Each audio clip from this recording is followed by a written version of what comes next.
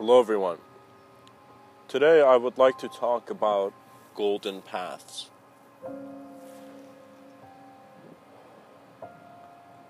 Or better yet, how to walk on golden paths. You see,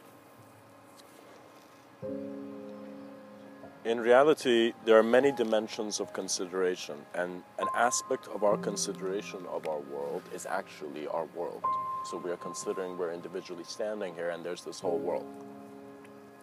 Now, when you look at the potentials this being has from the beginning of its birth to its death, it's a very interesting phenomenon. There are certain things you can do, and there's various states of consciousness. What that means is that billionaire sitting in his mansion and that kid in poverty sitting in Africa are both being on one kind of, they're in this plane of existence and they're having certain experiences here. Do you see? And based on different results, based on different actions. Now, what I like about Buddhist culture is that the Buddha saw this and he's like, oh, this is karma. So he realized his lack of knowing was from before, and so it kind of diverged and, in a sense, integratively by looking at your world and realizing in a fractal manner, there is less impulses to constantly relate yourself to things, but you become an observer of relativity. You become an observer of relativity in your life. And you look at your relationships, and it might get a bit hectic, because sometimes you look at some relationships you have, you see that, in a sense, you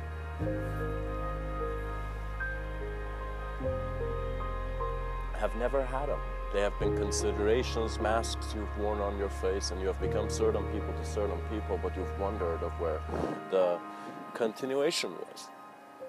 Because we're beings in a temporal reality, there is this constant sense of wanting to know where we are and where we're going. We must accept this. Accept this in your life and recognize you are a temporal being, but do not be afraid of death. Death is suggesting a state of consciousness. It's perhaps going to be your last state of very interesting view of this plane of existence. That moment you're getting off the plane is that moment where you will kind of see, it's you're stepping into a new airport. You see, right now, man is not sensitive to his thought because we are trying to accumulate, and survival is suggesting that a part of us doesn't want to let go, but a part of us has to. What that means is we're kind of like walking candles.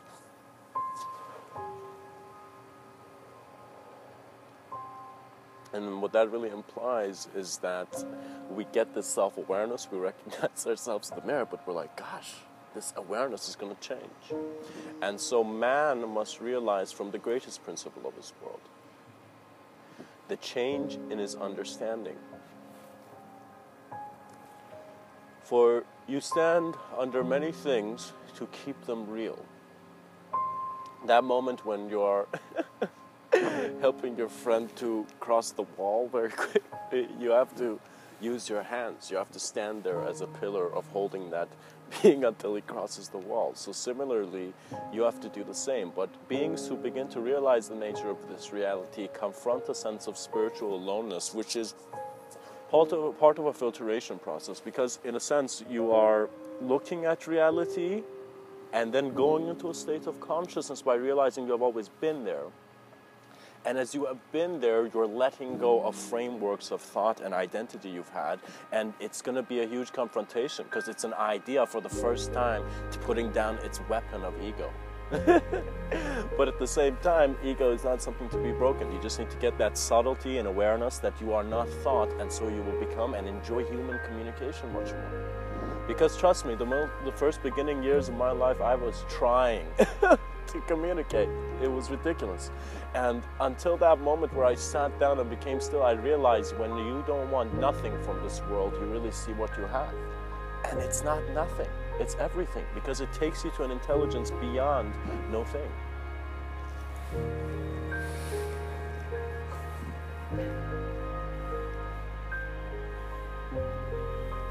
The beauty of this world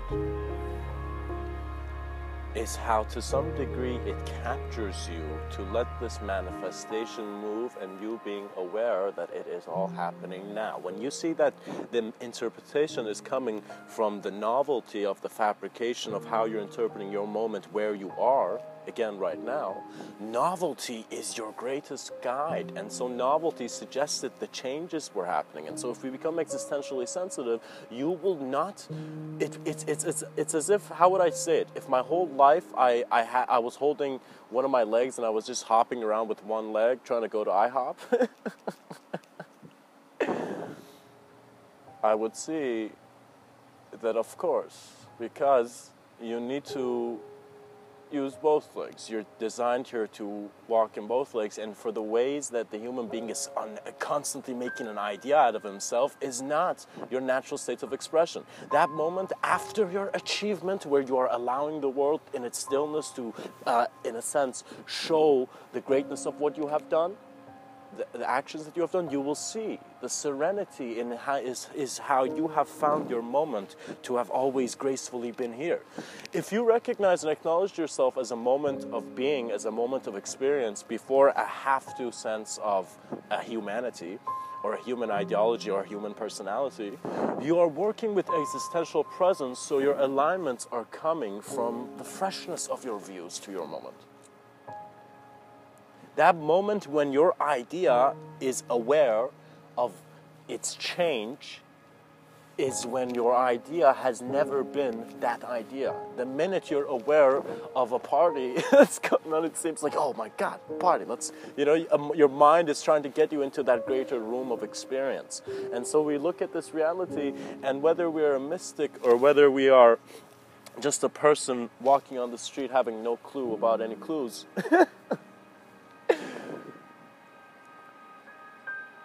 in the grace of who you are, man has always been his truth. Begin communicating with your world compassionately, and I will tell this to all the compassionate and kind people. You will act first, first the recommendations, if you were to perhaps see the beauty in Dharma, is that you begin to align your intentions, and you're like, all right, if I'm going to live, if I see that my thoughts can have an influence, even if it's 0.0001% of influence on this world, I will put the intention for the greater vision. Wake up in the morning and align yourself with the view that the greatness of your world is how you live it and how you are alive here. You see, what I like about practice, and I've kind of noticed this in religious culture, and also in many other different cultures that had spiritual practice, because in a sense, it is an alignment of your thought.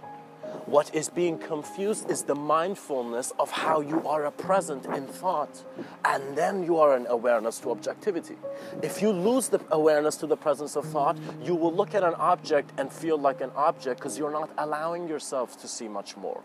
What that means is how much of your states of being alive, different ways that you can literally be aware of life, have you experienced rather than read or tried to theorize. Because trust me, I've had my own theory books, and at the end I realized, gosh, where's my experiences? And so I realized that what a person does when he seeks knowledge is that he gets an amazing amount of direct experience of reading.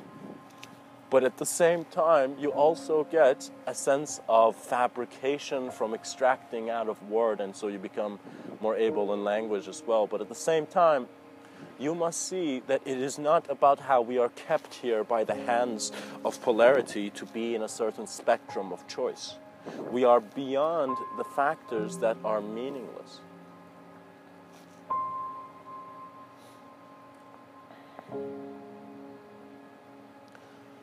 Our sense of guidance must come from an aspect within us that is enabled to be free. You must be a free being, and you must be a free being in thought. That moment you're calling yourself stressed, depressed, guess what? It kind of looks like a slave mentality. Mr.Within doesn't like it. Fix it up. Immediately. In an instant, you can choose to have a new idea. And that's perhaps the profundity of listening, because there have been moments in life where in the presence of what I have been aware of,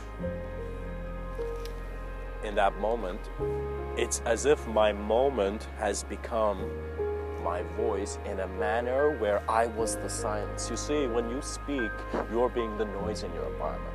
But when you become the silence as a moment of experience, you also are there present, and you are just at the silence of the world while the world is talking.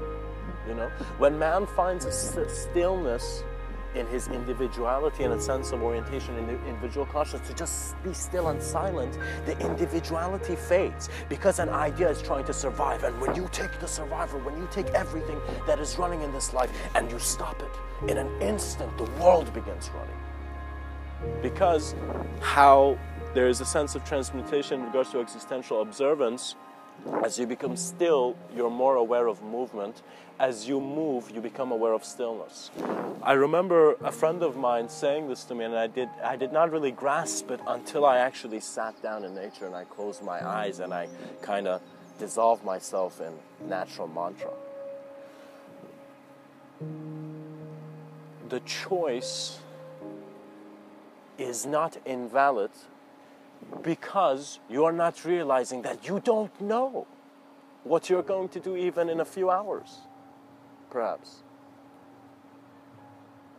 But a part of you is projecting it, and if you are too convinced by your projection, then who you really are, you know, it's that moment when life has thrown a ball at you and you must catch it, you know.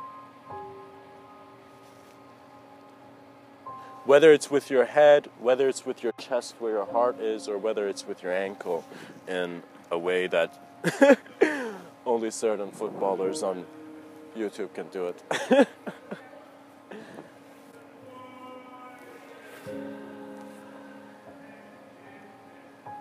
There is a bliss to how you will fall into a sense of graceful, and it becomes very silent and still, sense of being where you do not become, or your association of life is no longer done.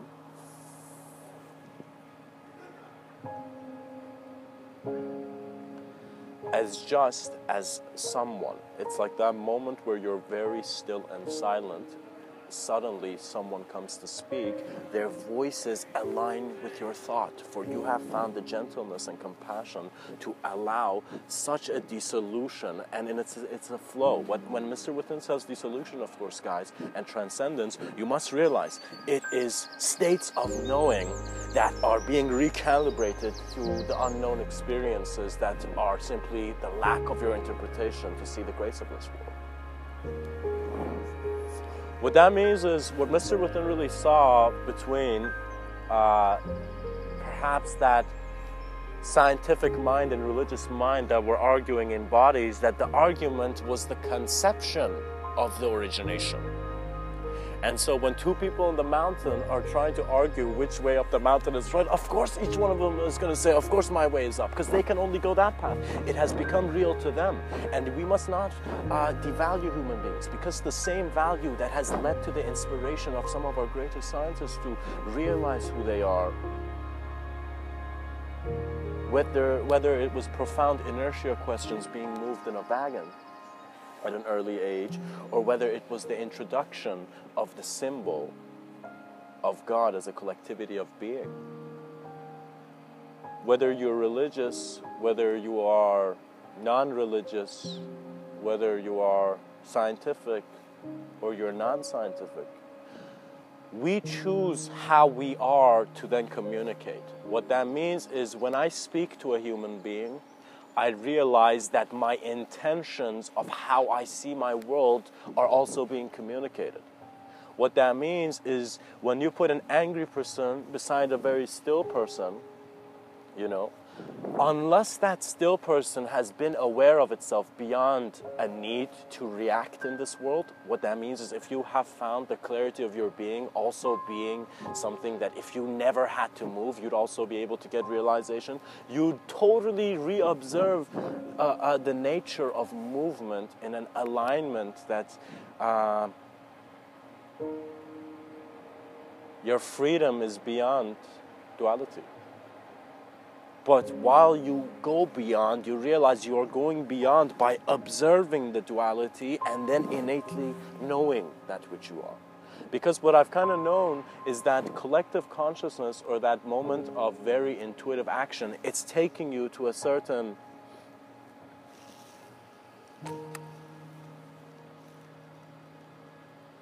platform, if I can say. You will, as a human being, begin to activate yourself in a manner where you will take an existential responsibility for all that is. When you do, you see you can do nothing about it.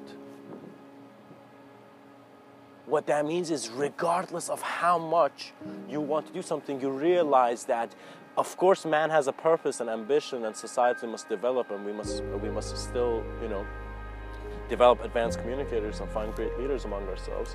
The understanding is that in the big picture, because it's an expanding universe, you must simply be, in your lack of association, present in that sense of, let's say, picture. But if you choose to create a frame over this universe, you will immediately see the effects. What that means is you will see that moment where if you as the child speak when someone else is speaking at saying something very important, what that means is that moment, let's say if a great leader, let's say someone was speaking and someone else suddenly tried to interrupt, there was a known sense of difference in energetic communication. That means there was a reason every man stood silent when every being in that moment was silent to hear Martin Luther King speak.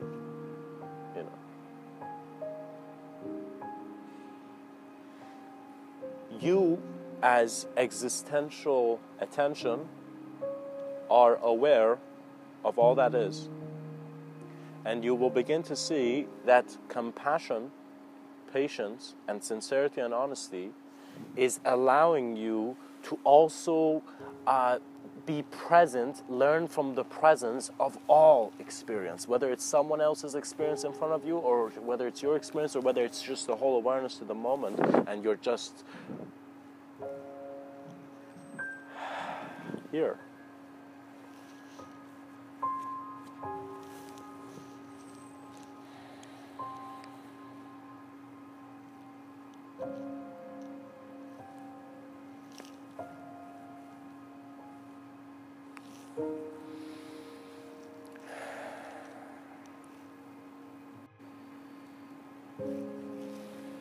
And of course, guys, all of this is leading to the most profound understanding that before you can see a golden path, there should be an alchemy in your experience and self-awareness.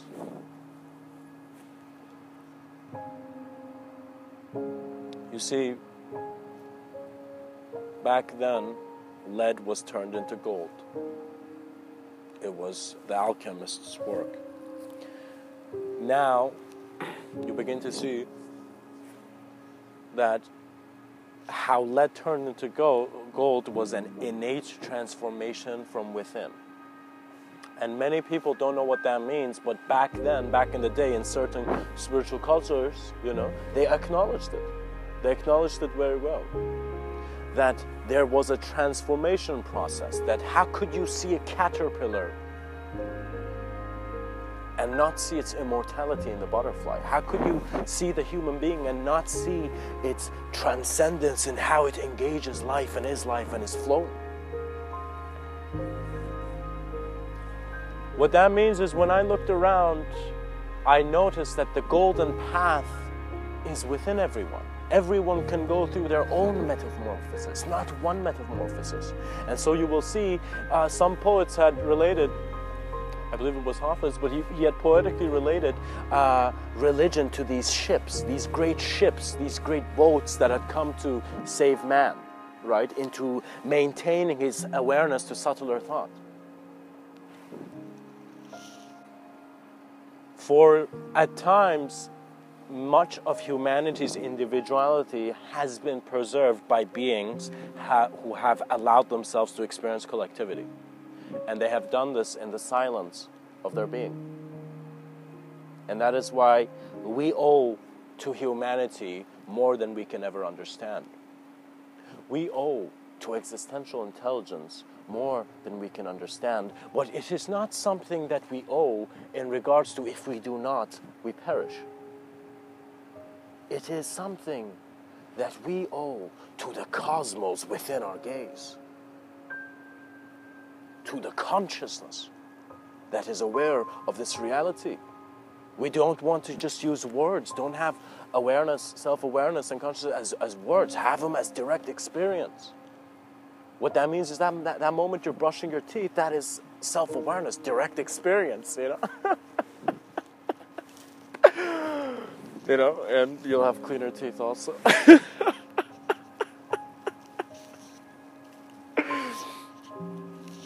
I think in some way, brushing your teeth is some kind of alchemy, you know? You're turning the lead of your teeth into gold.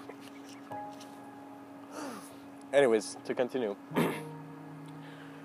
This sense of alchemical experiential understanding also happens in the way you walk. So how the metamorphosis happens for the human experience that, in a sense, sees itself to individually be a caterpillar and very slow in this reality, suddenly begins to see that first thing you need to understand is that nature has its way. If you ignore nature's voice and consider yourself too much as an intelligent being, then you are not following and are not even allowing yourself to be existentially sensitive to how the rhythm of your heart was a conversation with your world. And if we were to interrupt, our disturbance would be self-created in the sense that illusion is based on a sense of self, a sense of individuality that in its knowing that it is temporal is not finding its collectivity. But collectivity is innately given, for in your wonder of how individuality is kept,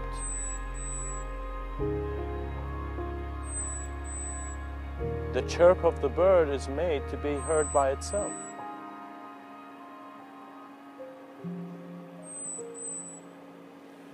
Human communication in its observance will become advanced.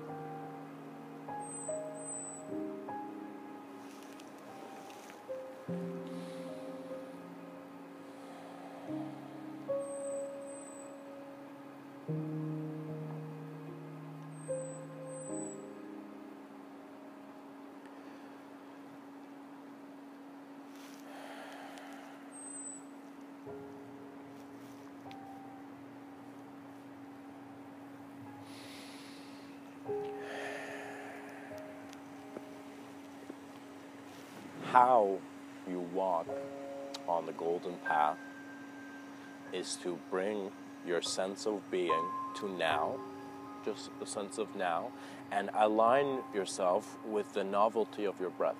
Just feel how every breath is like life getting a new update on being alive. And simply, after breathing, become aware of reality, not based on how your past experiences have been, we will get to that, but first by how you are here. So first be aware that you are on some road and your intentions need to align for the greatness of humanity, but also for the greatness of the world of humanity. And so smile compassionately, and so in your acknowledgement of the road, the golden aspect of it will become in how you have lived, and then how, through this living,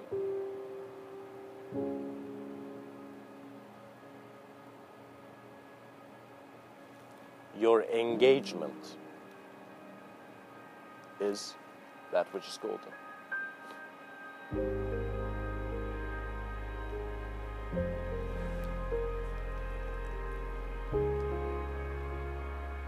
What that means is, regardless of how many companies we want to start and senses of people we want to represent and how much we want to hug it out,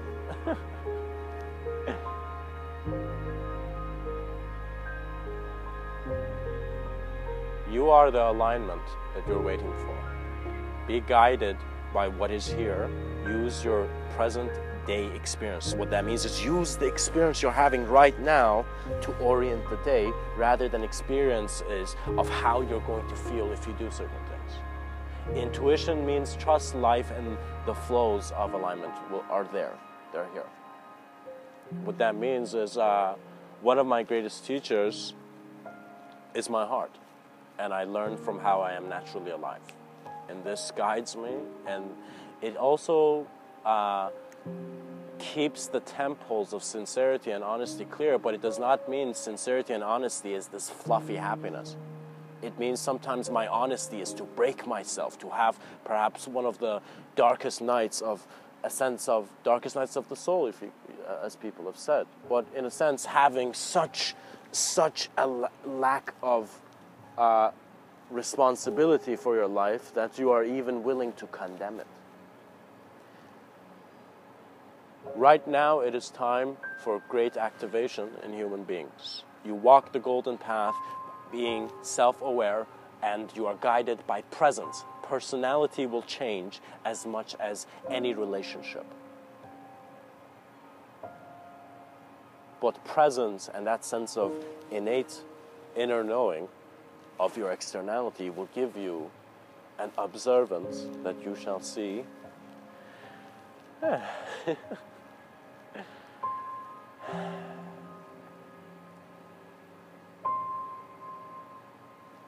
beauty within all vision.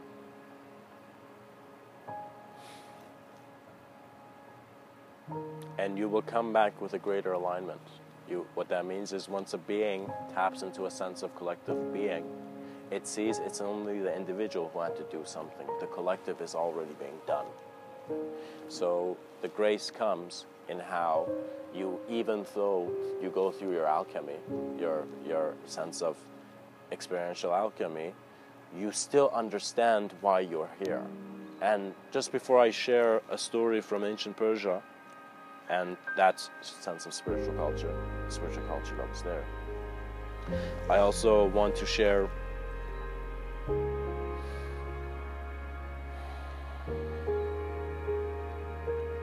a quote that says, "What does a monk do before enlightenment? Chop wood, carry water. What does a monk do after enlightenment? Chop wood, carry water." So keep that quote in mind as I share this story with you. Back in the day, there was this alchemist, and this alchemist had found this elixir that he could make anything into gold, and he felt like a very enlightened mind among people. One day he's going to a shoe store, and not a shoe store, but he's going to get his shoe fixed, and he's just sitting there, and he sees there's this old guy, very old man, and he's put the shoe on this metal thing, and he's fixing the shoe, and he's so old that his hand's shaking before the hammer suddenly, bam, just hits the shoe, And this alchemist, who was of course much younger, looks at this old man, and he's like, let me make his day.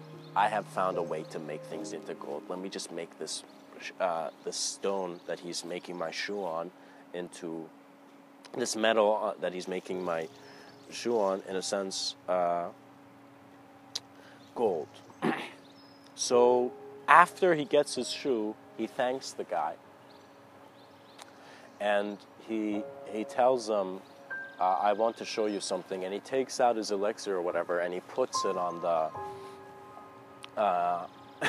on this metal thing, and it immediately turns into gold. And he sees the old man, and while he puts the drop on this metal thing, he then looks up to see the old man, and he's like, all right, this guy's gonna thank me so much, He sees the old guy look at him, and the old guy suddenly, it's as if he's realized something, and he tells the guy, not out of any sense of fear or instability, but just looks at him with a very loud presence, and tells him, I don't want that in gold, change it back.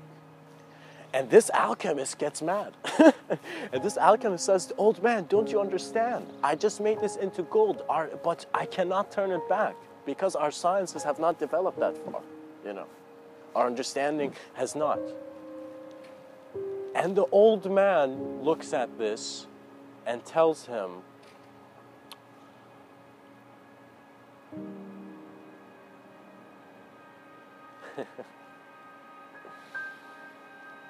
the old man looks at this and he looks at the kid as if telling him, don't touch life like this again. And he touches it and changes the gold back into the metal it was. And the whole moral and the point of that story is that this human being who was so arrogant in thinking he had figured out such an understanding was not acknowledging the ability of life.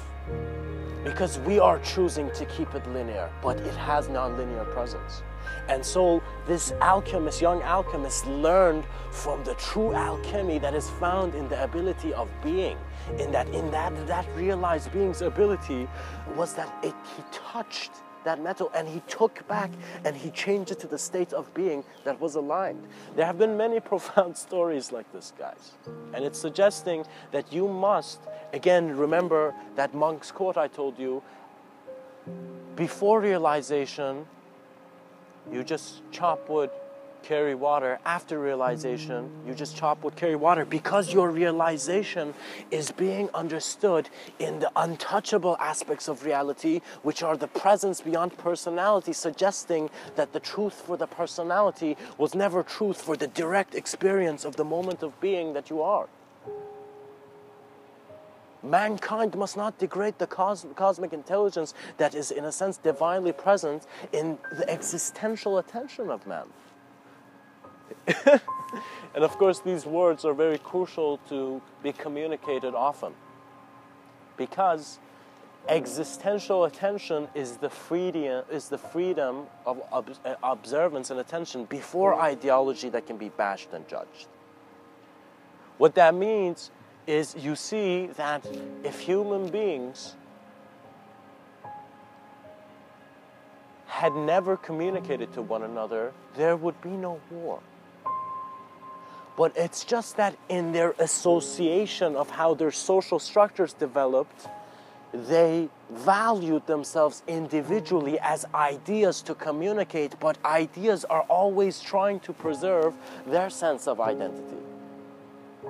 And we must cultivate within the human experience a multidimensional sense of awareness to ideology that is such beyond a lack of compassion in this world, that compassion has immediately been understood. What that means is Dalai Lama is giving the lesson for kindergarten students.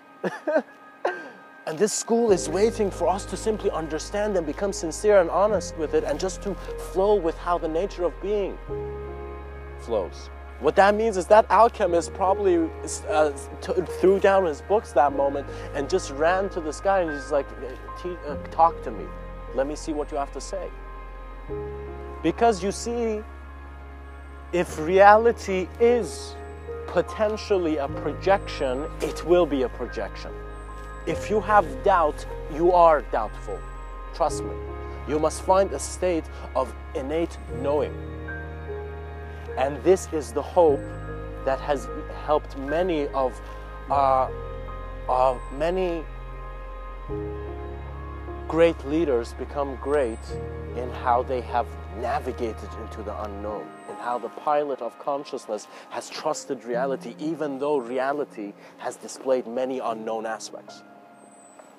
And you really become comfortable with your I don't knows, and perhaps you will have the ability to perhaps go and sit in front of a Zen master and have a cup of tea that is its own silent sermon.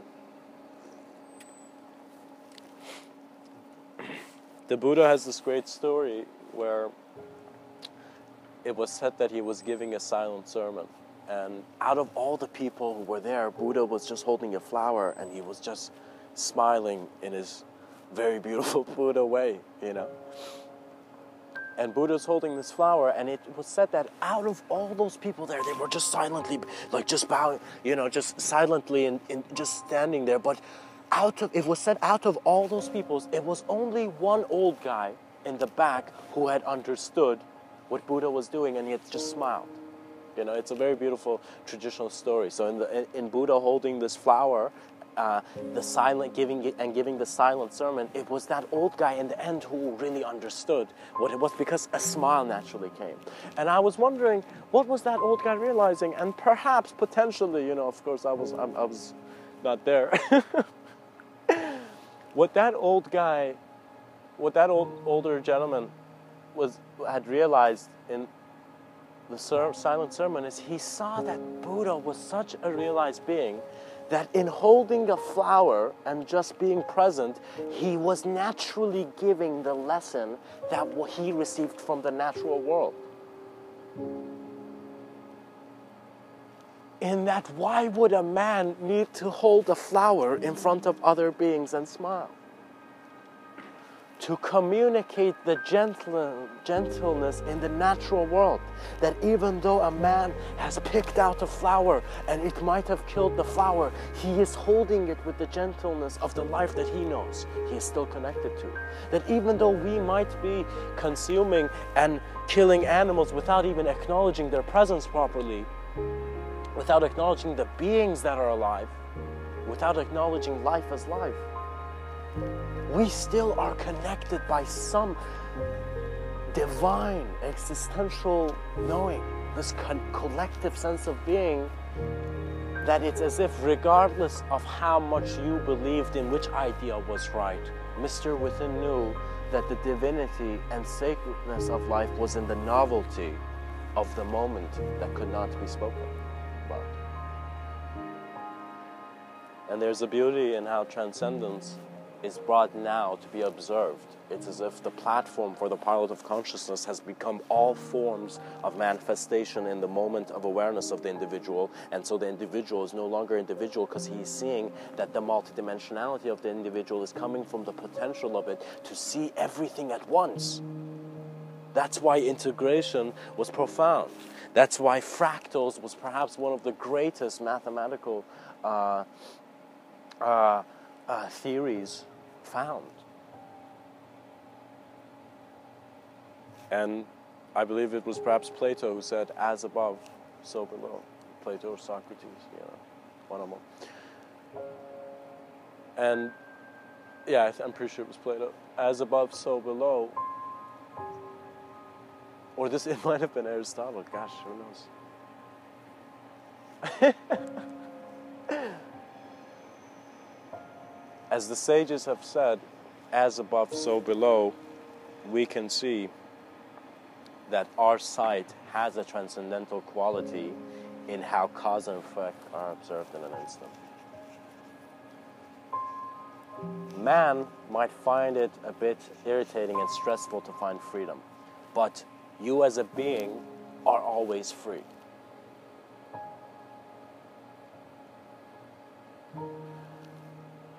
You are a free being who then, in its conception, in its playground of conception, can play with its own suffering.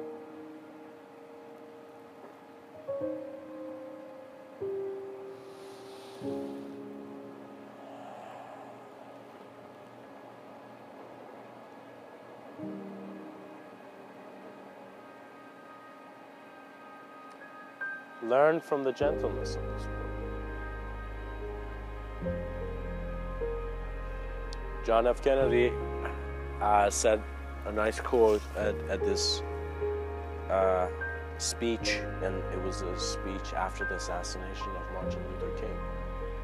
And of course, as being the president of white men, and seeing the leader of black men at that time fall, he knew that there would be rage to also make the leader, the white man, fall. So he just went there, and I'm pretty sure as a being who was aware of all life and the significance, he said this quote, which he said he had gotten from the Greeks, which was, to tame the savageness of man and make gentler the life of this world.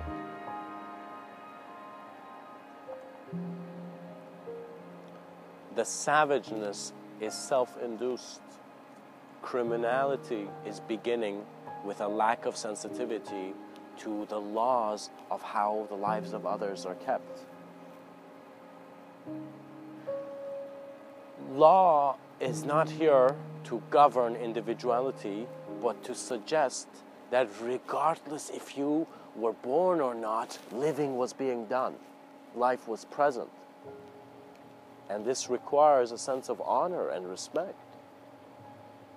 You must see that you are a bushido of life.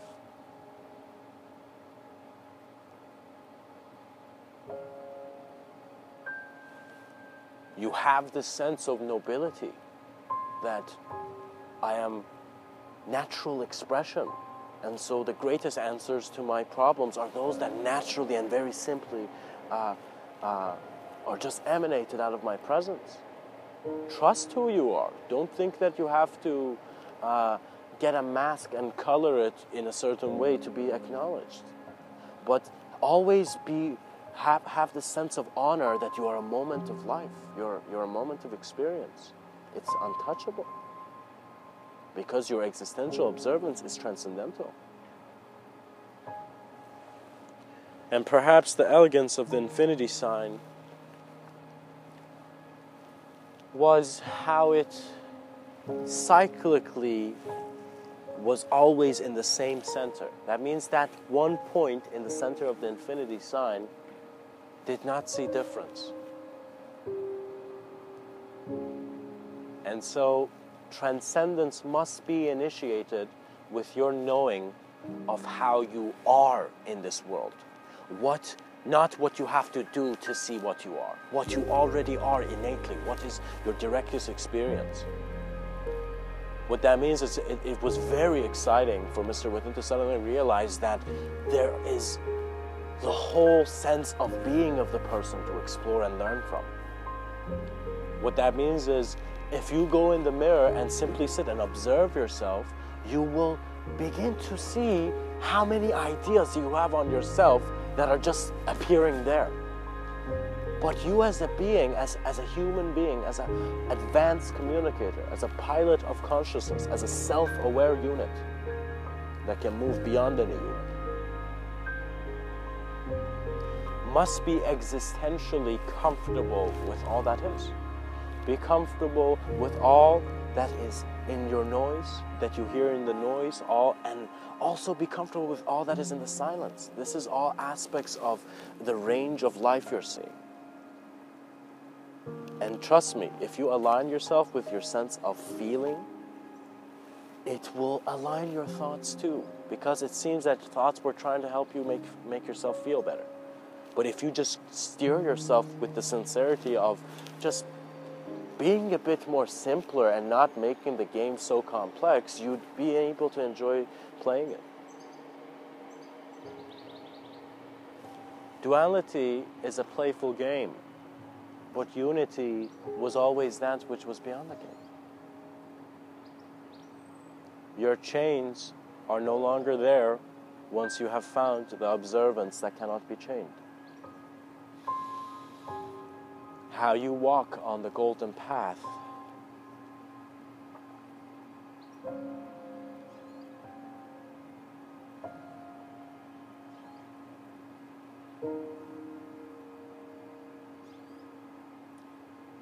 is to go within the innate.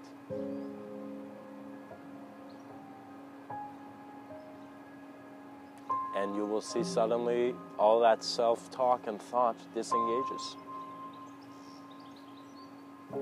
You begin to find a bliss that has been a silence of eons, where if you have even thought for 1 second that for lifetimes you've been going on repeating the same patterns, it has all stopped. There's a silence here that is not the pattern, you know. What that means is you are drawing a picture and you think you're the picture. No, you're the intelligence of the design that even observed the emptiness to even bring form. You are such a being that You right now are aware of how form is becoming apparent in your consciousness. And you will learn in how you navigate in this plane of existence, how you are.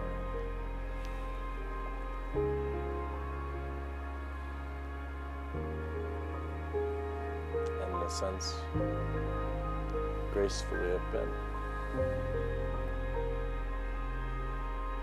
For the beautiful thing, the most beautiful thing about a speech that begins